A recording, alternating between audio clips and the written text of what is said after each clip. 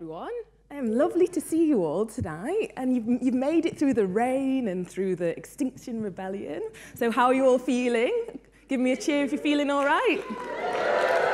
Great news. So my name's Yolanda Ohene, and I am a biophysicist. So what's a biophysicist, you might ask? So I use physics, or the physics techniques, to look and probe biology around us. And specifically, what my PhD has been on is brain imaging. And so I was really interested in imaging because I think it's amazing when you can use physics or different tools to see things that we aren't able to usually see with our eyes. So, yeah, I've been working on that for quite a while, but another project that I've been having was actually finding my inner selfie. So what's that, you might think? Now, have any of you ever taken a selfie? Yeah, I think so. Now, there's actually 93 million selfies are taken every day, and 100 selfies are actually posted on Instagram every second.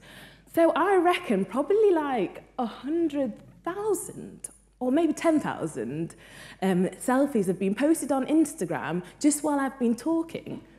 Whoa. And we love it, don't we? Like, I love it, scrolling on Instagram, looking at the selfies, looking at the holiday retreats and all of those kind of things. But suddenly I thought to myself, it's not often that you see pictures of inside yourself. Yeah. And so I thought, well, I'm at UCL, and there's loads of experiments going on at UCL, so what I can do is sign myself up for some of these experiments to be able to get images of inside my body. Now, the first experiments that I signed myself up for, I had probes going in all sorts of places, so I don't think I'll talk about this today, but my friend, actually, who works in the lab, he said, you know what, I need a volunteer to take an image of a heart. And I was like, brilliant, I can get my first inner selfie. Now, the heart's an amazing organ, isn't it? It's like the most enduring muscle of the body. And you're probably quite familiar with an image something like this, the four-chamber of the heart. But when I went to get my inner selfie, the camera of choice was an MRI scan. And so that I was prepped, ready to go, and an MRI scan is a magnetic resonance image. And so this uses huge magnets in order to stimulate the water inside your body to get an image. And so would you like to see an image of my heart? Yes. There we go.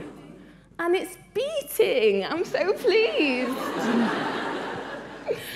Now, actually, my friend who works on heart imaging, he's actually interested in fetuses' hearts. And so you might be quite familiar with the ultrasound techniques. So pregnant ladies go and have an ultrasound, and they use sound waves to look in the body. But actually, MRI is able to capture some other information that you might not have that you might not have seen before from an ultrasound. So, if we look at a baby in the womb, this is what the baby would look like using MRI. And if you can you see there, its little heart is beating a lot faster than our heart beats. And actually, the size of a baby's heart is about the size of an almond. And so what my friend does is he uses quite clever maths to be able to actually look at how the blood is flowing within the heart. And so he's able to get these really cool images of the vectors of how the blood is actually moving in a heart. So just let me flip back an almond and the blood flow in a heart, which is amazing that we're able to probe such small things at such high detail. Now, when we think about the heart, we often think about love, don't we? Now, there's the dark side of love is when you get love sick, which takes me to the next organ, the gut. So, I have another friend in the lab who she is interested in gut imaging. And I think the gut is a place that we don't really think about that much, really. And it's kind of, it's kind of gloopy, isn't it, when you think about the gut. And what's amazing is that there's actually more bacteria in your gut than there are cells in your body. So I was quite interested when she said, we need a healthy volunteer to have their gut imaged. I was like, yes, I can get my next image. And they said, don't eat anything because we want to clear your gut out. So, okay. So I went over to the hospital and I sat down and they gave me a drink and they said, okay, you have to drink this drink. And the reason you have to drink it is to get your gut going, you know, because we want to take some images of your gut. So I was like, okay, fine. And then she said, oh, you might need to go to the toilet before we go to have the image. I was like, okay. So she came back out and said, okay, the scan is going to be 20 minutes. And I said, I haven't been to the toilet yet. So that was the longest 20 minutes of my life, I have to tell you that. Now, the heart, we're quite attuned with our hearts, aren't we? It's beating like every second or so. Now, the gut is moving and it has these contractions about every 10 minutes. So that's the reason why I had to have a 20-minute scan. So let's just have a look at the gut. So this, let me orientate you, it might be a bit difficult to see. So at the top here is the liver, and then there's my back, so I was lying on my back to go into the MRI scanner, and this is the large intestine. Now, it's actually a cine image of the gut as well, so I've sped it up a little bit because we can't be sitting here for 20 minutes, can we? So let's see, that's the gut moving. Now, wait for it, there's going to be a contraction any second now. Oh, there it goes. Now, when I saw that, I was like, whoa, that is going on inside me every 10 minutes or so. That's crazy. And I think the reason why they were looking at this study was actually because at the moment, one of the most useful ways to look at the function of the gut is to use a particular chart called the Bristol stool chart. And so actually, let's just dwell on this for a moment. Now, type 4s, you're doing all right. Type 1s, type 7s, not so great. And so actually using these MRI scans, we're actually able to get so much more information about the motion and the movement of the gut compared to this. So let's go from the gut or the bottom to the top, up the gut-brain axis and up to the brain, which is the area that I'm really interested in. And I was so pleased when my supervisor said, oh, Yolanda, I need someone to volunteer for a brain image. And I was like, this is what I've been waiting for. And he said, actually, if you would like, you can bring a CD in so that you can listen to a CD while you're having your MRI image. I was like, hang on, it's 2019. I don't have any CDs.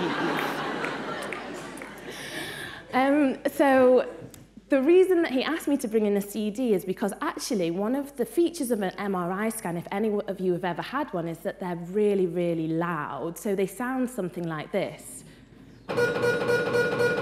Yeah.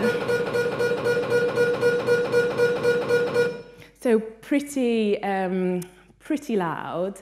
Now, on the one hand, like, it's really annoying. On the other hand, I think I've been out to some nights in East London that sound a little bit like that. And so there's one group who actually thought, you know what, let's try and change the sound of the MRI. And so it's actually the magnetic gradient. So you need a magnetic gradient in order to capture your image. And so they thought, if we change how these gradients switch themselves, we can have some different sounds. And they used some really clever maths to do this. Don't ask me about this afterwards. But this is what the resulting MRI scanner sounded like.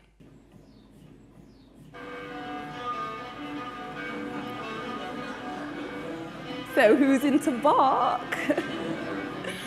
Which is, I think it's a really amazing piece of work. And if you want to see what the normal MRI would look like, it looks a bit like this in their paper.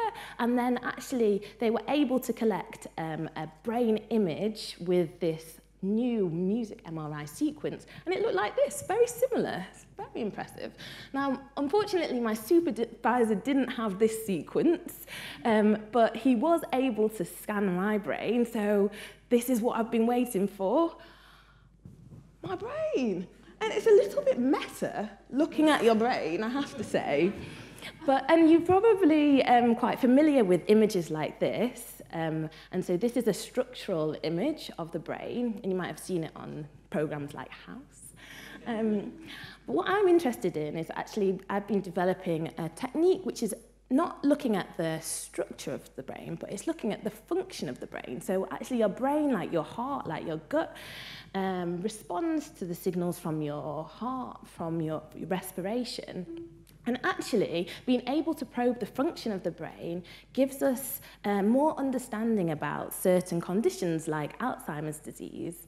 And so I have to say that from doing physics as an undergraduate and now to be using this physics to probe brains, I think is really cool. And so all that I've got left to say is thank you for listening. And if you ever take a selfie, maybe just think and reflect, what's inside of yourself? Thank you.